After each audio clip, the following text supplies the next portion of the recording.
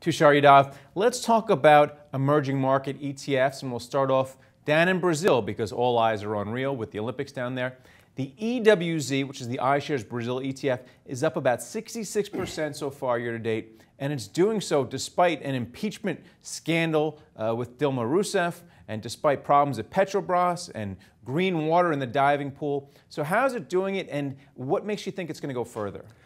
Yeah, it's interesting. I think what happens in emerging markets a lot of the time is you find the most money or a lot of the gains are made when we go from absolutely awful to not so bad. And I think that's kind of where we've seen Brazil sort of inflect at the bottom there. And that's happened at a time when you start to see hope for political progress moving forward.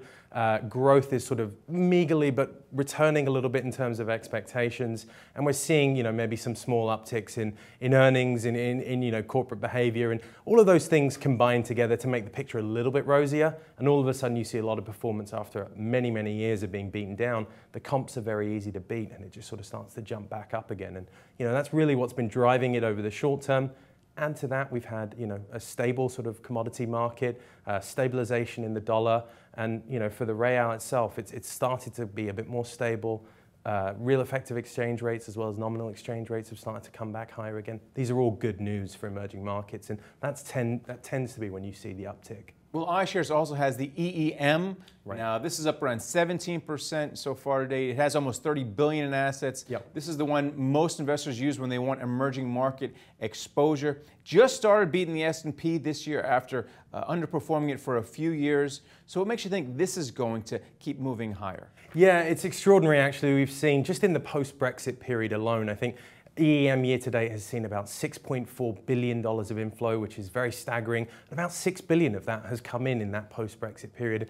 And I highlight that because it's an interesting point in the market when, I think people suddenly expected there'd be more easy policy for a longer period of time. Trend rates of growth had come down across the world. It's a good time to start looking for growth in emerging markets. Add to that, what I just said about comps getting a little bit better. We saw emerging markets long beaten down. They had relative attractive valuations to other developed markets that have kind of fallen out of favor.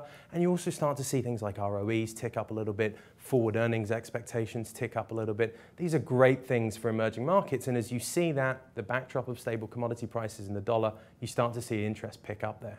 Now, the INDA, this is another iShares ETF, tracks the Indian market. That said, it's up around 7% year to date, which is fine, but India has not performed as well as a lot of analysts thought it should do over the past 2 years with reforms from Prime Minister Modi. What's the problem there, and do you think it's going to improve? It's funny you say what's the problem there. It's a 10,000-year-old civilization, so things don't move very quickly sometimes. I lived in India for 5 years. I can tell you that's the case. Progress is happening, but it's just a little bit slower, and I think investors got very impatient running it up very quickly immediately after Modi was elected in with a sort of great reform mandate for business, and you saw sort of a great supportive central bank. I think what's helped India, and let's step back and really think about this, the inflationary picture has been under control recently. They've benefited, again, like I said, from some of the sort of tailwinds for emerging markets like commodity prices being stable. India is a net importer of commodities. And what you've also seen sort of help there is that reform agenda is getting through now. We just saw the goods and services reform passed in the upper house. And I think as that starts to feed through, you start to see growth, which is still very, very strong in the emerging markets, do quite well. And I think over the longer term, as we look at this is one of the economies with one of the greatest demographic profiles in the world. Now, they've got a great challenge of putting a lot of people to work, but as that starts to happen, these are very supportive drivers over the longer term for India. And then finally, we've been talking about equity ETFs, but you also have the EMB, which is an emerging markets bond ETF.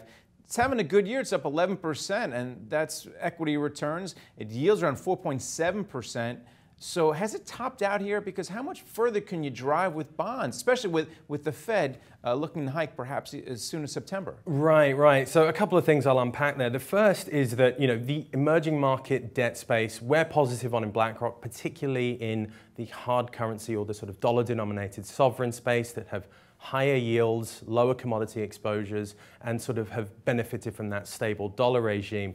I think what you find is, we've termed it the great migration in some quarters within the firm. I don't know if it's because we like the visual imagery of sort of hordes of, bond-seeking wildebeest sort of crossing great distances to find yield, but that's really what's been driving it. It's been this search for yield. And we've actually seen sort of emerging market debt maybe start to decouple with some of the things that have driven it over longer terms, and it's behaving a bit more like a spread product, where it's just purely, people searching for yield. Yes, it's become a little bit crowded, especially in that post-Brexit period. EMB is our ETF, and that's seen about $2.3 billion of inflow.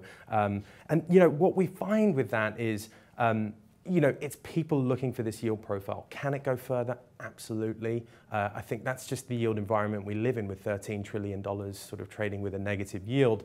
And so, is it something to watch over time? Yes. But is it something that could go wrong with the Fed, or maybe a change in the dollar regime? Absolutely. And I think that that's something that we're watching over the long term.